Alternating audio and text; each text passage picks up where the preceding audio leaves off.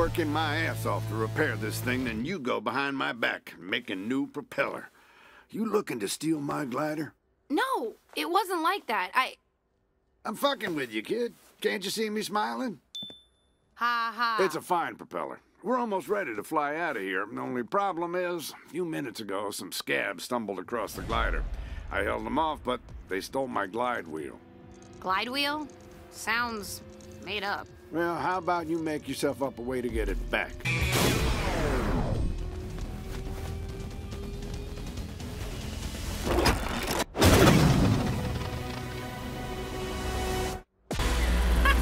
gonna make it!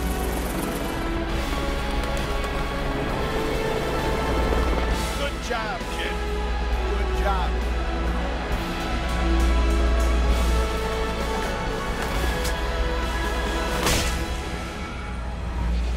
Turn back! What? Why? It's too late!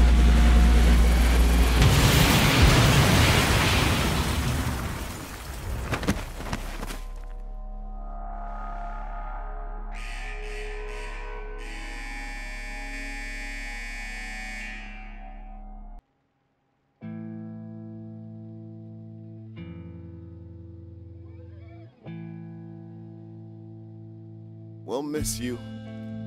You cranky motherfucker.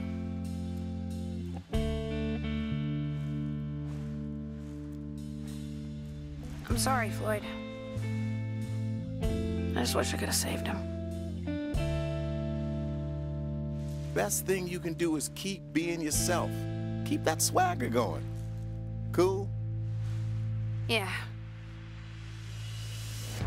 Hey, Walter talked about this guy named Brill Cream. Says he was the smartest guy around. You find that guy, I bet he'll figure out how to escape the city. Brill Cream? What kind of a name is that? One that's easy to remember, I guess. Anyway, Walter said there was ham radio signals coming from a Japanese museum nearby. Might be him. You should check it out.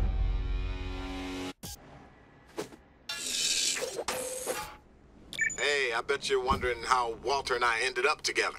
I just assumed you were twin brothers. So many similarities. We met at a party.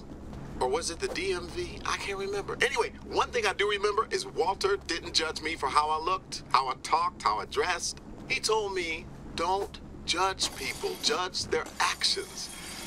He kind of a Zen motherfucker that way, and I loved him for it. He and I talked about you a lot. Uh-oh, my character moment sense is tingling. There's something special about you.